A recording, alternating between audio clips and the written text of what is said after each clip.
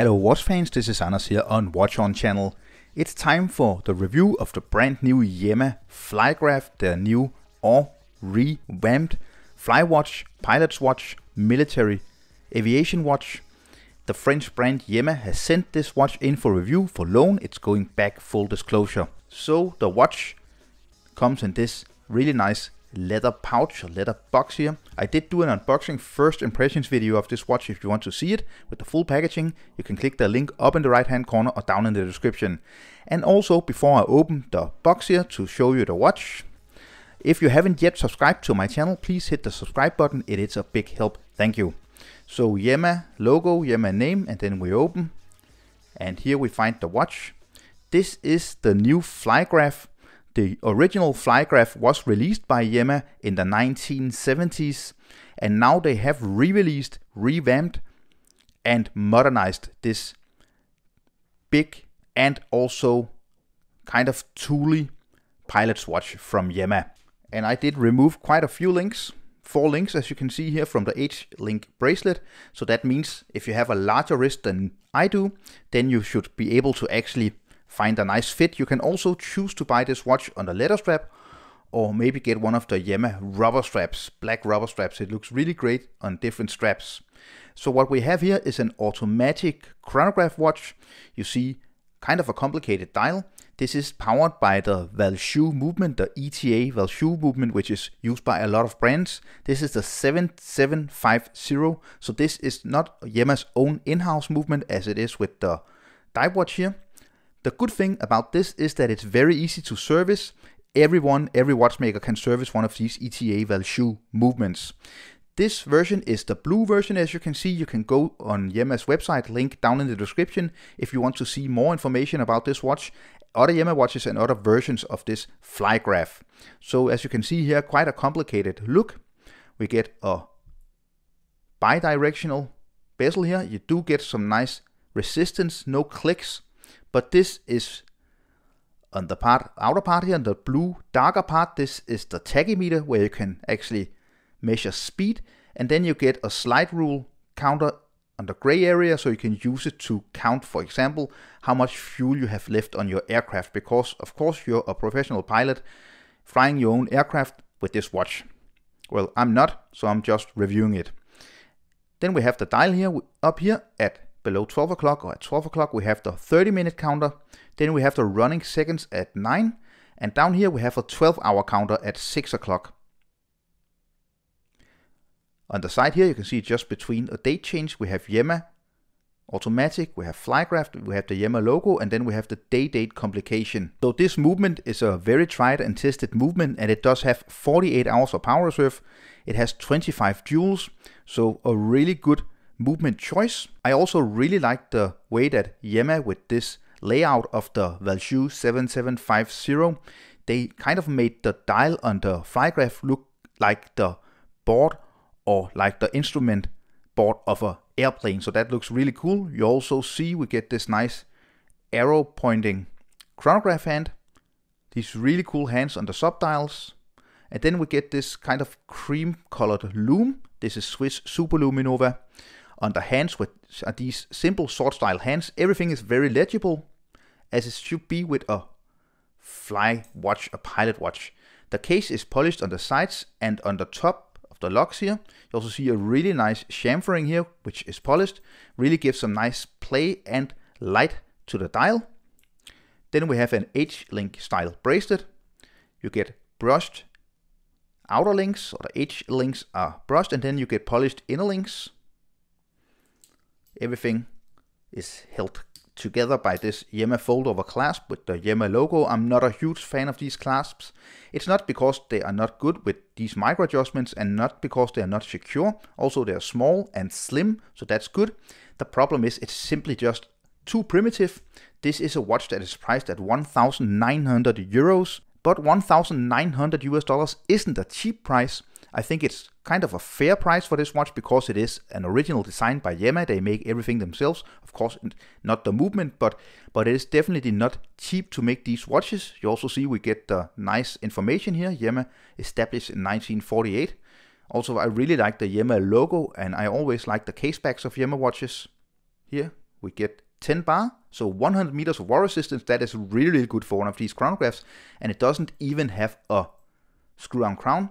Simple polished pushers, very effective. So let's just try to stop the chronograph and reset it.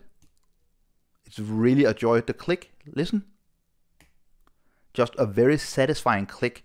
The watch is 40.3 millimeters in diameter. It is 48.6 millimeters from lock tip to lock tip, but with female end links, that is the size you're going to wear. With male end links, the bracelet would look like this, but with female end links, it's like this. So it wears very true to its lock to lock dimension. Then you have a bracelet, a lock width here, and a bracelet tapering from 20 down to 18 millimeters. Nice taper, maybe you can just sense it, and you can see the polished center links here. And then you have a thickness of 15.7 millimeters. So this is definitely not a small watch, and that is also because you have 1.8 millimeter domed sapphire crystal, as you can see here. Really beautiful dome. So if they removed and just made it completely flat, I wouldn't like the look as much as I like this look, but it will only be 14 millimeters. This is a big watch. It's not wearing very big, it's wearing tall, but if you like your watches heavier, taller, more prominent, this is definitely a watch you should look into because it is a big watch, at least with the thickness. And then we have a 6.5 millimeter crown, which is protected by crown guards here. Again here, maybe you can just see, you can just sense how the dial is laid out. You get this instrument board kind of look. I really like the part here where they put an extra layer to the dial, you can see. Really beautiful blue, mysterious blue. Kind of reminds me a lot of the mysterious blue that they use on the dive watch here. On the Superman 500, you see. This is darker, this is a little bit lighter. So why not have an accuracy test? Because this is a very accurate and healthy movement. You see we get plus 4 to 5 seconds per day. That is absolutely amazing. That is within COSC certification tolerances, although this is not a COSC certified watch. We get very, very nice amplitude around 300, meaning this is a very healthy movement and absolutely no beat error almost. So this is just a really healthy, good and strong movement. So just a little about the brand Yema before we move on to some more details about this watch and conclude the review. So Yema was established in 1948. It was actually in 1982 the first French watch in space. That was the Spationaut 1 in 1982. But just 4 years prior to this, Yema was actually bought by Seiko. So for several years, Yema was owned by Seiko. Seiko bought the company in 1988.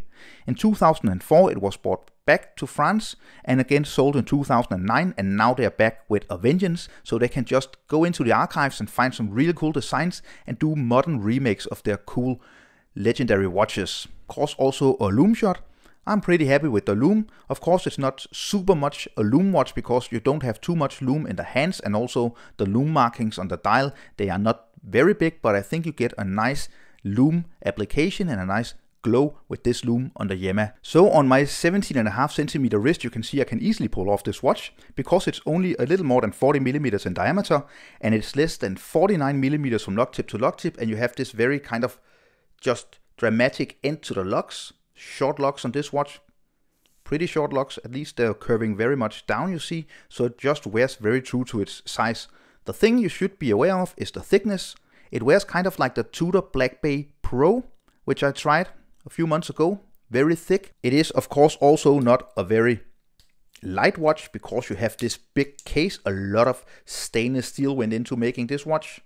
So you see here, I did remove 4 links and still we get approximately 169 grams. So not in any way a light watch. So a lot of great things about this watch to conclude the review. I really like the dial layout. I really think it looks cool. It looks very vintage inspired. It looks very tooly and it does look like the cockpit instrument board of an airplane. I like the Valjoux 7750. You do get the Valjoux wobble with the rotor inside, but you get a very nice tried and tested movement, and the particular movement in this watch is really, really accurate, really healthy, so that's a great thing. The lume is okay. I like the overall design and I like the case finish. The bracelet is really, really good. The clasp is a letdown. It does its job, but I think this is simply too cheap of a clasp, and I said this many times with Yema watches. Cool case pack, really nice action with the pushers, everything is aligned and accurate and everything, but it does wear thick, so this is definitely not a watch I would wear as an everyday watch in my personal taste. But if you do like your watches tall and prominent, this is a quality watch, no doubt about it. You do dig into French aviation history, you do dig into French watchmaking history with this Yema watch. So I hope you enjoyed the review of this Yema Flygraf. If you enjoyed it, don't forget to give this video a thumbs up, leave a comment down below, follow me on Instagram and Facebook, and subscribe to my channel. Again, hit the link down in the description if you want to visit the Yema watches. Thanks a lot for watching. Bye.